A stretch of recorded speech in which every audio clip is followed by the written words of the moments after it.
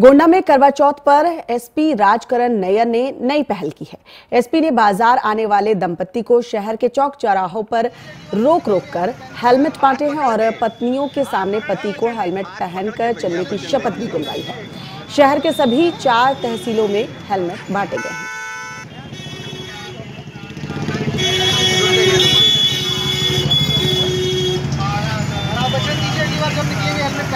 हाथ पकड़ के भैया वचन दे दीजिए।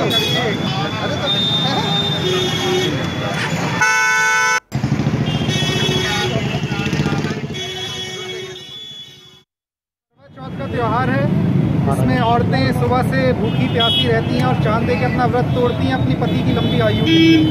हमने कई स्टडीज में देखा है कि एक बहुत बड़ा मृत्यु का कारण है विदाउट हेलमेट बाइक ड्राइव करना और उससे जो एक्सीडेंट होते हैं उससे।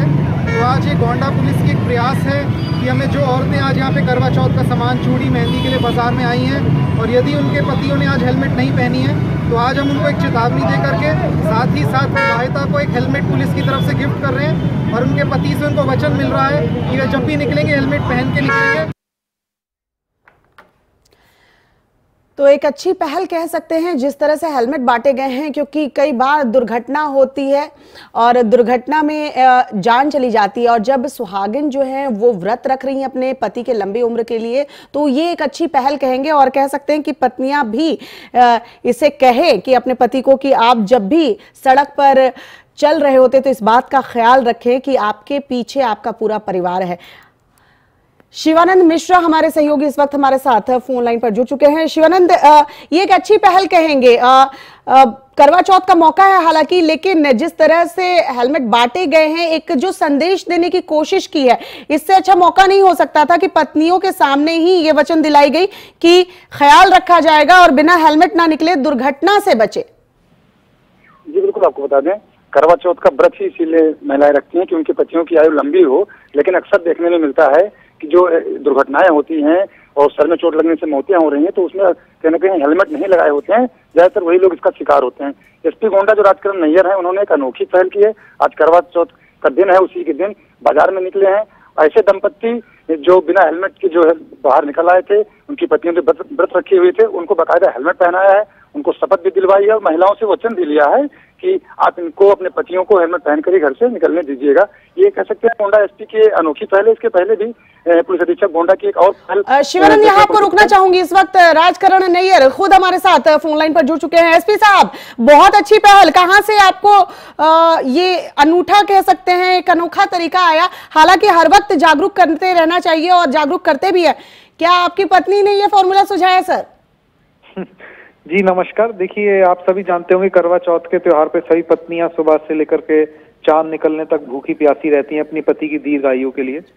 तो ऐसे मुझे लगा कि हमारे देश में कहीं मृत्यु सिर्फ बिना हेलमेट के ड्राइविंग करने की वजह से हो रही है, तो क्यों ना पत्नियों से पति को हेलमेट दिलवा के उनकी दीर्घ आयु की शुभकामना के साथ साथ दीर्घ आयु के प्रति एक कदम भी हो। इसी में गोंडा पुलिस की एक पहल थी और हमने सब पत्नियों को करवा चौथ के मौके पे हेलमेट गिफ्ट करके उनसे वादा लिया है कि वह जब भी उनके पति घर से निकलेंगे तो उन्हें हेलमेट पहनने के लिए कहेंगी और पतियों ने भी अपनी पत्नी को हमारे सामने वचन दिया कि वह जब भी निकलेंगे तो हेलमेट पहन के जाएंगे।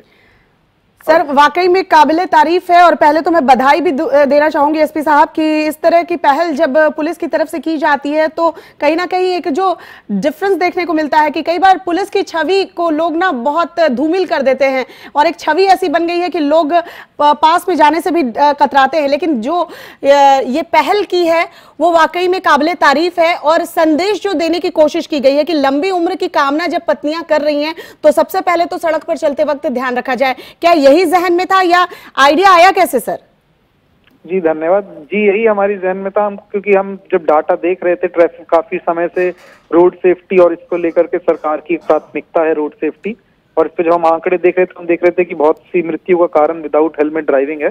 2017 साल में 4 एक्सीडेंट पर घंटा हो रहे थे जो विदाउट हेलमेट की वजह से एक्सीडेंट हो रहे थे। तो उसके चलते हमको वहां से आइडिया लगा कि हमको क्यों ना लोगों को इसके प्रति जागरूक किया जाए, और ये अवसर आया तो हमको लगा कि इस अवसर के दौरान जब खुद के परिवार वाला अपने परिवार वाले को समझाता है तो उसकी एक इमोशनल अपील का एक अलग ही असर होता है। एसपी साहब, ऐसा नहीं लगता है कि इस तरह की पहल आगे भी करते रहनी चाहिए, कुछ अनूठी पहल जो लोगों के जहन में भी आए और एक संदेश भी अच्छा जाए और पुलिस की जो एक छवि है उसमें भी सुधार हो और जनता के साथ कहीं ना कहीं तालमेल बिठा के चल पाए?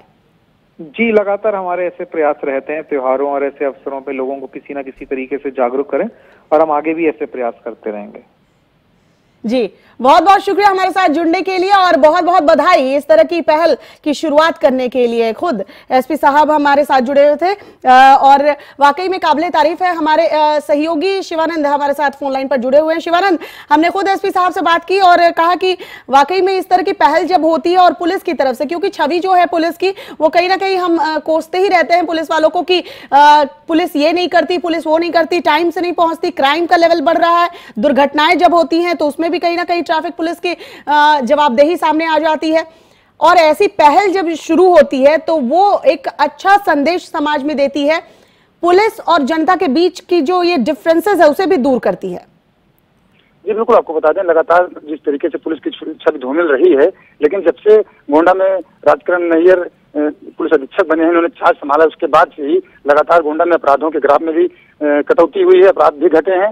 और ये अपनी अनोखी पहल से कहलें, इसके पहले भी जिले में 17 थाने वहां पर इन्होंने योगा स्टार्ट करवाया कि प्रतिदिन रोज आधे घंटे की योगा क्लास लगेगी, जिससे पुलिस कर्मियों में जो तनाव रहता है वो तनाव दूर होगा। इसकी भी सराहना जिले के साथ साथ प्रदेश के अन्य जिलों में भी हो रही थी, क्योंकि गोंडा इकलौता ऐसा जिला है जहाँ पे एसपी जकरन अनोखी पहल करने में लगे हुए हैं। इसी क्रम में इन्होंने आज हेलमेट वितरण किया है, जिससे होने वाली दुर्घटनाओं में किसी की मौत न हो। यह कह सकते हैं गोंडा के साथ साथ ही प्रदेश के अन्य जिलों में भी इसको होना चाहिए और इसकी सराहना भी गोंडा में बहुत हो रही है। जी।